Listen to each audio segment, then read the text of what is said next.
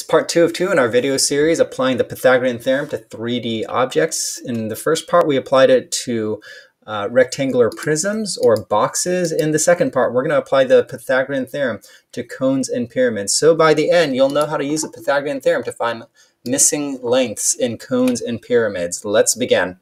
So if you're following with printed notes in handout 5, we're going to go to this page. It says that in a pyramid or a cone, the height will always be perpendicular to the base, meaning that it intersects the base at a 90-degree angle. Label h the height of the cone and the pyramid below. So h is going to be the height of the cone. It's going to be this dotted line right here. For the pyramid, it's this dotted line right here. We're going to label that h. The slant height is the lateral distance from the top of the cone or the pyramid to the base. Label S the slant height of the cone and the pyramid above. So for this cone, the slant height could be either this diagonal line or that diagonal line. So I'm just going to label this S. For the pyramid, it's the dotted line forms the slant height. So we're going to label that dotted line S.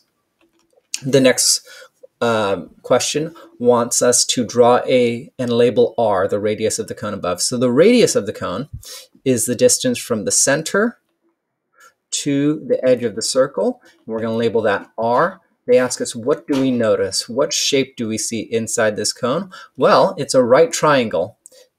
And the S, the slant height, is the hypotenuse. The R and the H form the legs. The S is our hypotenuse. They want us to connect the height and the slant height of the pyramid along the base. What do we notice? Well, we do connect it, and again, it forms a right triangle. And notice that the S, the slant height, again, is the hypotenuse, or C, if we're going to use the Pythagorean theorem. So let's go through some examples. The radius of the cone is 14 centimeters, and the slant height is 28 centimeters. Find the height of the cone. So the radius of the cone is 14. We're going to label the radius 14. The slant height is 28, so this height right here is 28. Label that. Now we need to solve, or we need to find the height, which is this distance right here. So we're going to use our Pythagorean theorem, and because the hypotenuse is 28, C is going to be 28, so 28 squared. A is missing, and B squared is 14 squared. Now, had you labeled this B, it's fine. You're still going to get the same answer. So if you wrote 14 squared plus B squared equals 28 squared, that setup is proper and you will get the right answer. Anyways, let's continue. A squared, 14 squared is 196. 28 squared is 784. Let's solve this, and what we need to do is subtract 196 from both sides, which gets us A squared equals 588, because this cancels out. You're left with 588. Square root both sides, and we're going to get A equaling roughly 24.2. So this height is roughly 24.2 centimeters. Let's try another. The base of the pyramid is a square with the side lengths of 30. The height of the pyramid is 50. Find the slant height. You can pause at any time during this example to see if you can figure it out yourself. So I highly recommend you try it yourself. But let's go ahead and start by labeling the sides that they give us. So it has side lengths of 30, which means this is 30, which means here we have our right triangle, which means this is going to be 15, because the bottom length, this length right here, is going to be half the whole length. So if this whole thing is 30, then this length is going to be 15. The height of the pyramid is 50 inches. So the height is the regular height down the middle. That's 50. Find the slant height. So we're missing the slant height, which, if we do the Pythagorean theorem, that's going to be our C. So if you set it up, you should get something that looks like this. 50 squared plus 15 squared equals C squared, or 15 squared plus 50 squared equals C squared. Either one is correct. 50 squared is 2,500. 15 squared is 225. Add those two up. We get 2725. Square root it, and we should get a slant height of 52.2 inches. Let's try another one. The diameter of the cone is 40 feet, and the height is 21 feet. Find the slant height. Remember, the diameter is the distance from one end of the circle to the other. So they say the whole thing is 40 feet, which means this length, the radius, which is half the diameter, is 20.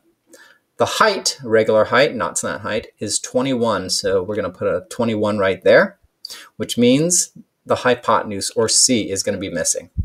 So let's set up our equation. C is missing.